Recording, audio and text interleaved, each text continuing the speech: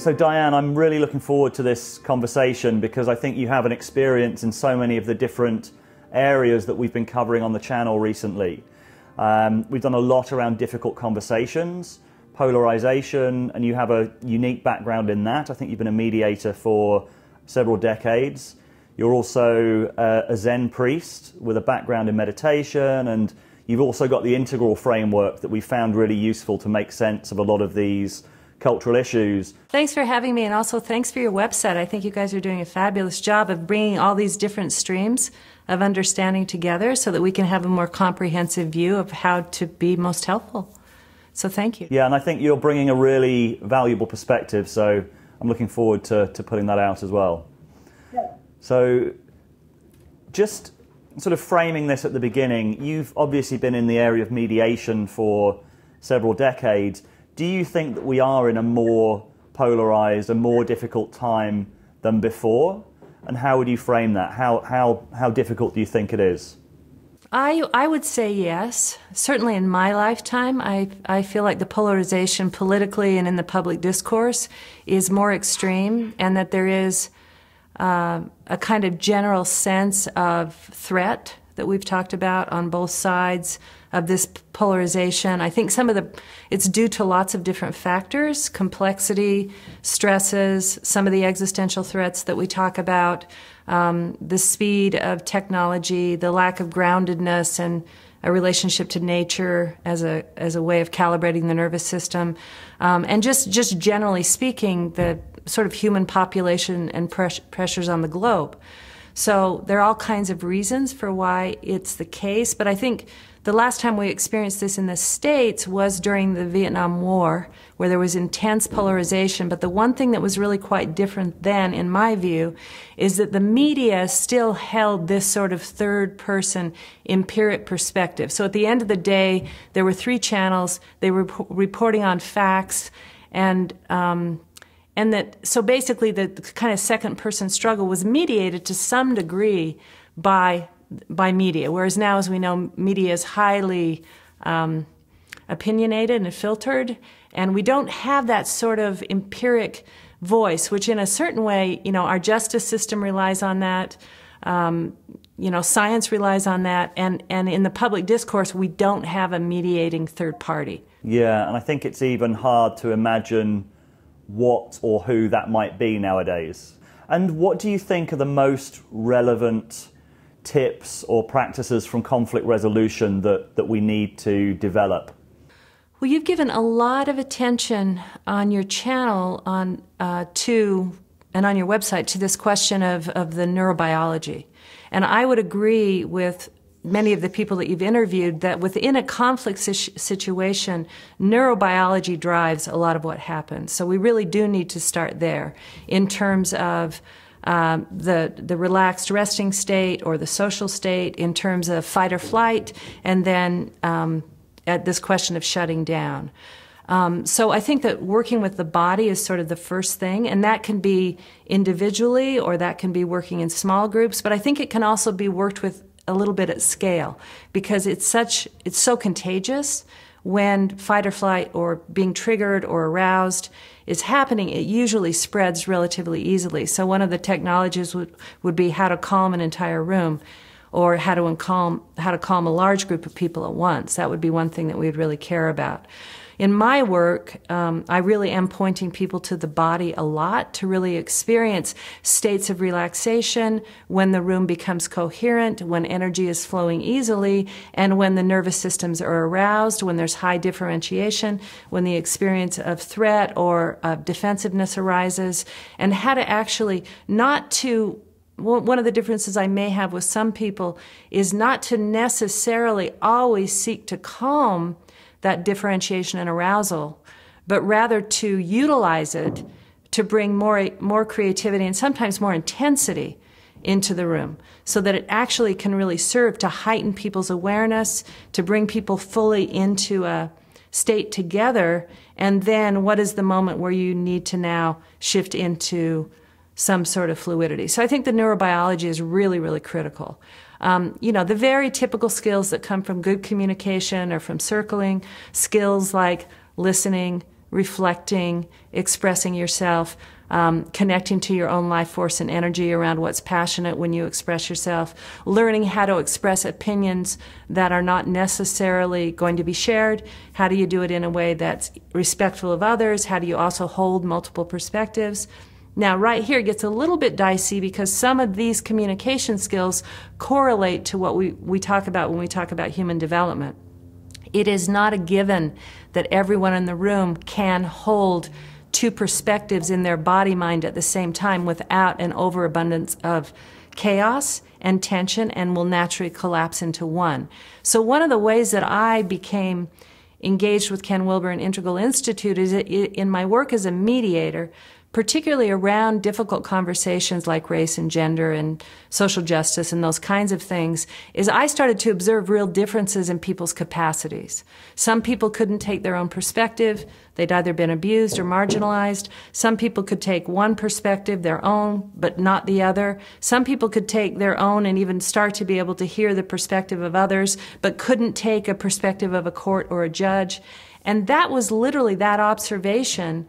I started to use a stage model in my own work. I started to work with Elizabeth Kubler-Ross's stages of grief to talk about race, people in denial, people angry, bargaining. And then shortly after that, I was introduced to Ken. So we have to talk development whenever we talk about these skill sets. So we have the body, we have the simple communication skills. I think there's a lot about negotiation that really is helpful, and I think the book that Roger Fisher and William Ury wrote back in the 80s, Getting to Yes, is a really simple, great model for negotiation, and that's really important. And then questions around authority and leadership is another one we have to look at. You and I were speaking earlier about it's difficult to find people that can represent a neutral perspective. Within pluralist culture, we tend to flatten hierarchies, and we want leadership to emerge from a grassroots perspective. So that's just a basket full of things that I think are important. Differences in cultural sets, differences in rituals, differences in how we come into ceremony together. Those are all things that, from a big picture, are at play when we talk about conflict resolution. Yeah, there was a lot there that I'm really interested to dig into. The physiology piece, let's start with, because we were just talking a little bit before we started recording, and one of the things that I think is incredibly valuable from the work that we put out, the interviews that we did with Stephen Porges and reflecting on his polyvagal theory and the somatic experiencing work, is this idea about either being an exploratory or a defensive frame of mind. And you sort of disagreed with that. And I think it's really interesting that you raised the question of, well, sometimes we need to have a little bit more disagreement or elevate the energy in the room. And I think that I'd love to hear a bit more about that. Yes, I would agree. And this is how I think a little bit. And keep in mind, I'm a mediator in the trenches. I work with people. I'm in great admiration of theorists and map makers. I rely on them, but in really, really crude strokes. So I've learned a tremendous amount from Ken Wilber, as you know, and others. But I just do it on the spot. And what I've observed, there's an idea that, that the universe kind of creates itself through this incredible feedback loop of sameness and difference, right? That at any one moment, we take something like a great sports play.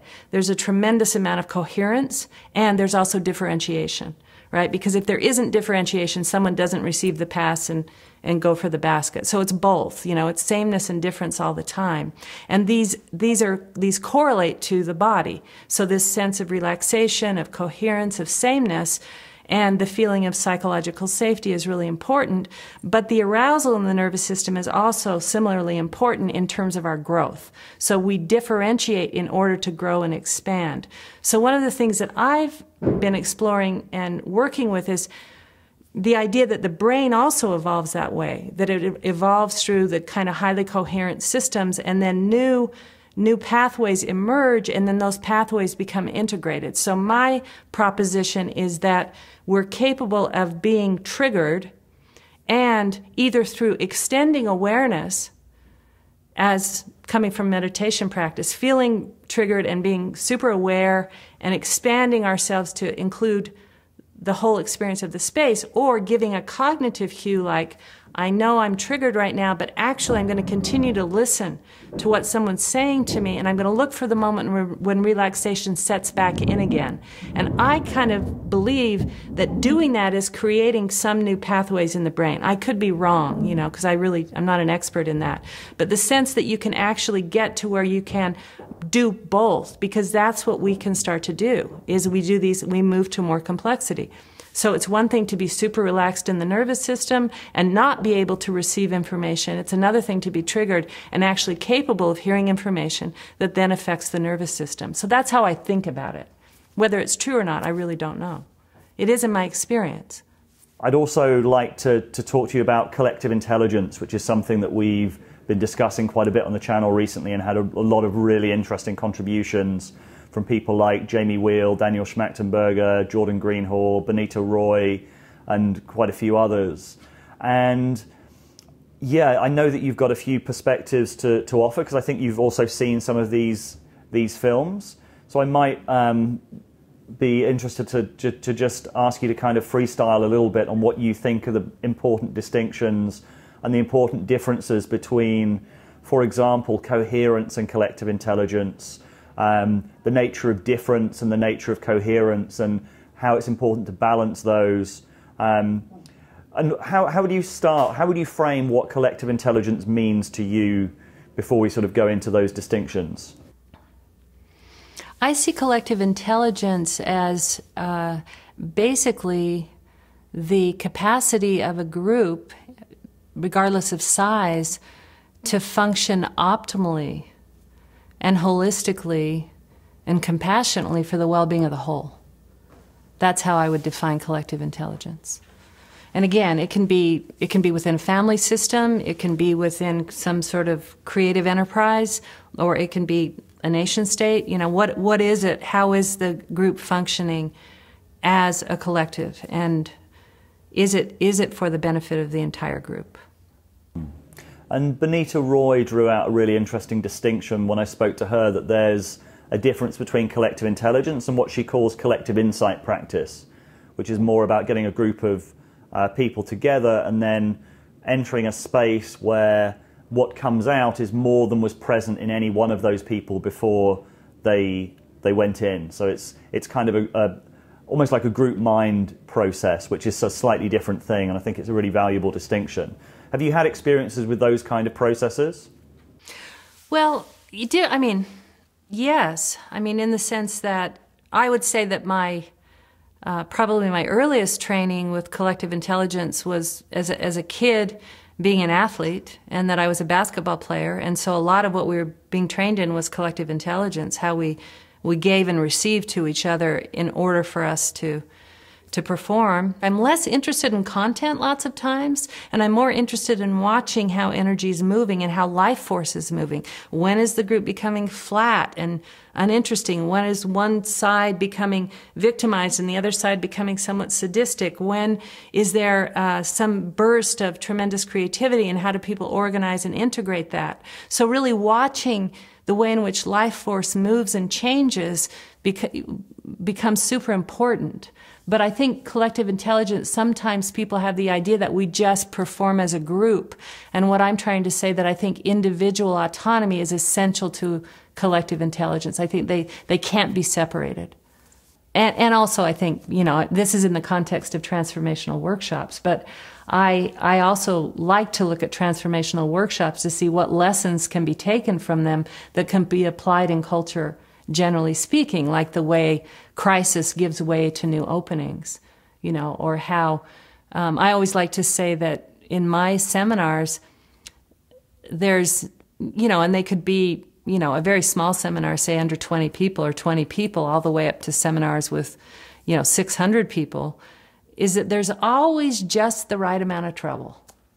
You know, there's always just the right amount of trouble. There's never too much. You never have let's say in a workshop of 50 people, you never have 10 problematic people. You always have 2, you know, or you always have 3. And I think in some ways, I don't know if that's just what happens in groups, but for some reason, there's always just enough drama and not too much. So I'm just interested in how those insights can be applied outside of transformational containers. I don't know that they can. Yeah, I'd love to come back to that, because there are a few things that I've learned through the workshops that I've led and the workshops that I've been in, especially from a teacher that I'm good friends with who's been doing this for about 40 years. There's a few things that he says that have kind of entered my way of thinking about the world. For example, one which I think is really powerful is that everything registers in the field. Yes, I agree. Absolutely true, and just says if you register, if you're feeling something, then if you don't address it, it's going to play out in some way at some time, which is a really crucial realization, I think. Yes, and to some degree, when we start working with groups in this way, where everything plays out in the field, and we trust the unfolding, and we attend to crises, and we give the right amount of support but not too much, and we allow the natural impulse toward the natural evolutionary impulse to express itself, it is amazing how much people transform. I do really wonder how those principles could be applied on a different scale, if possible. You know, I really wonder about that. It's a deep inquiry of mine. And you mentioned before, I think maybe in our previous conversation, a little bit about coherence and difference, and how you maybe have a slightly different view to the one that was expressed by Daniel Schmachtenberger and Jamie Wheel around this. Would you like to expand on that? Yes. So Jamie has done a tremendous amount of work on flow. And, you know, I think his three characteristics of flow that, and maybe that it comes from the other person whose name I can never pronounce, but effortlessness, selflessness, and timelessness, right? And that when we are experiencing states of flow and are highly coherent, you know, that we're efficient, that there's a pleasure to it, that there's a willingness to go further, that there's a quality of easy and good relationships, and that, so therefore, we want to understand as much as we can about how those states work. And the only thing that I've experienced is that coherence is really important to human efficiency, but differentiation and struggle is important to human creativity. And so the question that I have, and that I bring up a lot in the groups I work with because I've come from the conflict field, is how is it that we can take something like difference, which is naturally occurring in human systems. I mean, when a child is born, a child is joined with the mother, and the very first act of being born is differentiation. When we talk about human, Robert Kegan defines human development as identification or sameness, differentiation, where you become separate or different from the group you originate in, and integration. When we look at brain science, it's the exact same thing. You have a coherent brain, new neural pathways are created, those neural pathways are integrated, and the brain continues to evolve. So this is a principle that's at work all the time. So whenever we talk about coherence, I want to make sure we're talking about differentiation at the same time, because they're always part and parcel to each other. And so how do we create coherence and learn, see, because differentiation is exciting in the body until it isn't. And that's one of the differences. I mean, the same is true of coherence as well. It can be very satisfying and safe, but if there's too much of it, it becomes kind of complacent and stagnating. And so I like conversations in which coherence and differentiation are placed together, and that we actually learn how to work with it in a way that contributes to the creativity of a room and to the new emergence in a room. But it's harder because when it starts to stimulate fight or flight, as we know, we want to leave or conflict, or, as we've talked about, shut down when it's too extreme. So part of what I have to work with is the right amount of difference in a room. Like, when do I, almost like an acupuncturist as a facilitator, when do I stimulate and help stimulate a group by bringing up difference, by saying, hey, if I were you, I'd be mad about what he just said. You know, or, hey, you might feel fine about it, but if I were you, I'd feel betrayed. You know, like, when do I actually take on the perspectives that aren't in the room because you can't quite get them in there, and I just take it on as the facilitator and represent it and create actually a little more conflict in the room? And when do I say, let's take a moment to breathe and to feel, and for just a moment turn to the person next to you, express what it is you're experiencing, and your partner's going to receive you really deeply, and then we're going to flip. and I bring listening into the room to settle and soothe everyone. So that play is really, really important to me. So I don't know if I disagree with Jamie and Daniel as much as I just have this emphasis on the utilization of differentiation, and it can be related to gender or socioeconomic status or how we perceive healing or whatever it is. It can have to do with national identity. We could talk about the relationship of America to Britain and how do we feel, and really having to let some of those differences come out, because inevitably when you navigate those well, you create deeper trust.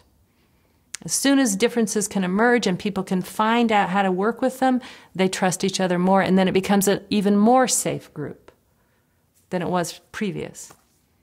Yeah, I got a really good vision of maybe your facilitation style then, that you're sensing into what the perspectives are that are maybe under the surface or are not being acknowledged, and then bringing those in, which I think sounds like a really valuable, skilled thing to do. But that sounds like a very dangerous thing to be doing as well. How do you know that you're not imposing your stuff onto it, and how are you doing that in a safe way? Well, in my training, what I do is I train people into this very, very important principle, which is always stay open to feedback, because every gesture we make creates a reaction, as we know, right? So as a facilitator, what I have to do is, whenever I take a risk like that, is really stay very attuned to how the group receives it. And usually what will happen is, if I take a risk like that and I say something that's unspoken, that's in the background, or that is controversial, or that, people aren't going to be able to tolerate, what I do is notice the extent to which that it's exciting without becoming threatening. And if it's exciting, I continue. And if it becomes too threatening, I back off and repair. So you're always working in relationship to the feedback. And from that perspective, it's like art. You're always in conversation with your own gestures, you might say. Yeah, and also kind of playing that edge as well. Yes, absolutely. And the edge is really, really important, because that's where the emergence is. It's at that we like to call it that frothy edge. It's that little tremulousness. You can collapse back into what's known, or you can emerge into what's new, but you have to be able to know how to stay there and how to navigate that. Yeah, that's really interesting. Yeah, one of my meditation teachers, Chogyam Trungpa, said a very important thing that always stuck with me. He said, "Be yourself, the world will give you feedback, that it's completely reliable." It brings up a question as well because there's a real acute sensitivity required to be able to do that. And something that I've thought quite a bit about is the gender difference in these areas. In particular, the collective intelligence question, because I think the first piece that we did had mostly all men. We've since then interviewed Bonita Roy. But that seems like that being in the moment of real emotional openness feels more like a feminine, something that women might be better at than men, doing that kind of work. But then, do you have a sense about what the gender difference is, or whether there are differences between men and women's, not suitability for the work, but different skill sets within this kind of area? I mean, I think the differences are really important. I think some of them could be gendered in the sense of a particular kind of emotional sensitivity, or an ability to strategize quickly and to imagine tactics, relatively efficiently. So I think there are those general trends. But I think the biggest lesson I've taken away in terms of training mediators is to simply share how I work and the models that I'm working with, and then notice how the individual facilitators integrate and express those through their own intelligence, whatever it happens to be. And lots of times I'll be watching students of mine and I'll think, what are they doing? Like, this is a disaster in the making. And then they just pull it out, and I'll just be amazed. And so it's a little bit of kind of trusting that the way people train and receive the information and integrate it into their own way of working kind of works. But I have a hard time being able to always understand. So in that very specific intelligence of a body-mind that includes a national identity, that includes a history of trauma, that includes gender or non-gender identity, that includes whatever it includes, that somehow these kinds of intelligences can take hold and can also manifest. So I really trust that. And you mentioned before as well about the dialogue between coherence and difference, and how I think you also said that you need coherence first before you can introduce difference. Is that sort of creating safety, or is that creating connection between people in the group and then introducing more difficult topics to explore? What does that look like? Well, for me, I think there are certain things that have to be in place prior to working with any group. And so one has to be a shared intention. What is the purpose for being here? The other is the kind of ground rules. And so one of the ground rules that I work with is that we're being for everyone and realizing that everybody has a responsibility to determine the outcome. So sometimes, for instance, in conversations on race relations or issues regarding equity, those kinds of things, I have to really make sure that everybody's bought into the process and that everybody's bought into everyone else. Because if that isn't in place, then there's certain things that just will not get accomplished. And then coherence is important because we are so embodied and we're so sensitive that when we are functioning as one, and when the body is relaxed and extending, and there isn't a really hard and fast boundary between you and me, but we're relaxed and we're sort of the animal of the tribe, is kind of intact, and then the mind is empty. And usually what you find in high states of coherence is the mind is also empty. It's very present. It's what we try to cultivate in mindfulness meditation. The mind is empty, available, present, and listening is happening easily and spontaneously. If you can help people have that experience and this, psychological safety or a sense of belonging, then from there we can actually start to differentiate. Because we have a state to return to that everyone can recognize.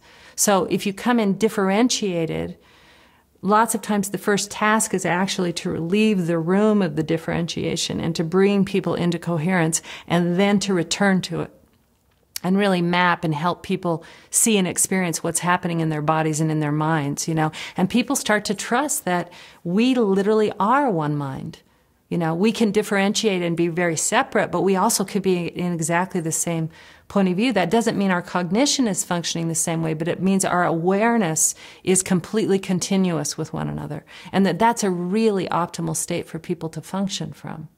I just want to return a little bit to the question I asked before about the delicacy of if you are facilitating in that way where you're kind of taking a risk, you're saying something that you think might need to be expressed and maybe potentially bringing in anger or bringing in whatever the emotions that is, that I've seen that go very badly wrong in the past.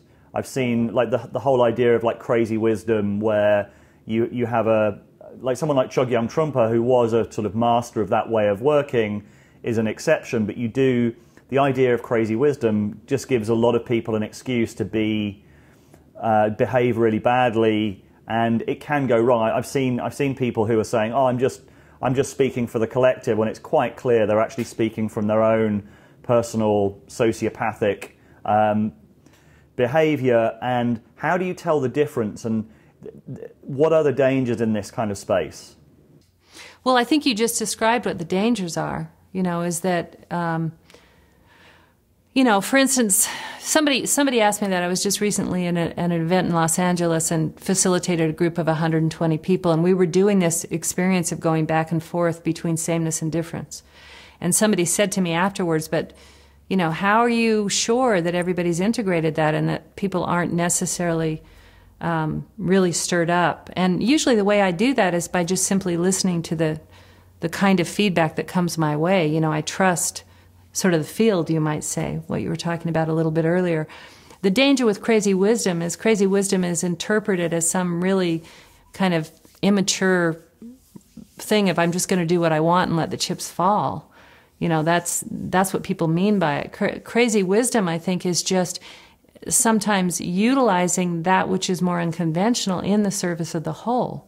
So you still, Trungpa's his intelligence was really deep and really broad. Now, I think there were probably things that happened that were not so great, but for the most part, my understanding is that invoking something unconventional to actually support a group in going further in their experience together can be important, and I have done it. And I can't say that I've had very many experiences in my 30-plus years of mediating that have gone terribly off the rails. I've certainly had moments, you know, but then I've found ways to bring people back. I don't have a track record of leaving people in a chaotic heap for the most part. One of the things that came up in the conversation with Benita Roy was she said that one of the blocks to collective intelligence practice or collective insight practice is autobiographical coherence, by which I think she means this need we have to make everything consistent with our story we're telling about ourselves. What do you make of that? Well, I think she's right, you know, because to the extent that we're telling a story, cognition is preoccupied with that story, and our awareness cannot be extended as openly as it would otherwise. And that there is, you know, the ego is a fascinating thing. You know, what exactly is the ego? You know, I try in my own teaching and my own work to say that the ego is not wrong, but the ego is limited, and that the ego does create division in the mind, because where there's a narrative, that narrative is separating us from our immediate experience. So, for instance, someone will come into a group and make a statement how I'm an introvert, and therefore blah, blah, blah. And I'll say to them, great, so let's make sure that we employ some techniques where you get to think on your own and you have a few minutes to think before you speak. And I'm also wondering, would you be willing to suspend that idea that you're an introvert and an extrovert for the purposes of what we're doing? And that sense that, oh, I could actually be free of that category I've put myself in, you know, is really, really important, because as soon as people start referencing this category, they become less available to what's actually happening. And if they're doing that, they're probably in some state of needing to protect or plan or strategize safety. So I think that if you can increase the safety and the actual embodied experience of well-being in the room, that sometimes will take care of that. Yeah, and there's this constant dialogue, I guess, between our personality structure and then moving beyond it into connecting more with what you might call the essence or the potential beyond that. My friend Rafia has another way of describing that I think is really beautiful, which is that the ego was an intelligent strategy to survive in the environment we grew up in. So it's not wrong, it's just out of date. Oh, that's a good one. I like that too. I think the Buddha's insight was a good one. His insight was basically that to the extent that we're self-identified, the self by its nature is not continuous with reality. The self is separate. And where the self is separate, the self is also stressed. The self is also striving in a certain way to survive, so that when that can be relaxed and the experience of more continuity with what is in the natural environment and in the immediacy of the moment, that we actually function much better. So that quality of the analytic mind dividing us from our immediate experience, I think, is important too. And the other distinction that Benita drew out that I think was really useful, and I've seen various people make a similar point, is this, that there has to be a difference made between an environment that is based around belonging needs and one that is potentially able to go into new territory. And I think David Dada talked about this as well, like trauma and yoga is a very different thing. You can either be in a process of dealing with our sort of wounds and trauma, but if we're going into a space of genuine new emergence where something that maybe has never happened before and we're pushing ourselves to our edge, those two things are completely distinct. And collective insight practice, where we might be wanting to generate new ideas and new genuine novelty, is in the latter category. And belonging needs, we have to be at a stage of development where our belonging needs are taken care of before we can enter into the genuine emergent space. Does that scan? I think so. I like those distinctions that David's made, the kind of healing or more therapeutic environment. I think he uses the word art, which I use a lot too, which has to do with, you could talk about growth, but you can also talk about, breaking into new territory and creativity and novelty is a different imperative. And then I think he also makes the distinction of spiritual awakening, which is moving beyond identification. In his mind, discovering the absolute, that which is unqualifiable, unconditioned, and utterly indestructible, and then how to manifest that in the world. So he distinguishes between therapy, art, and spiritual practice. I think those are very worthwhile distinctions for my work.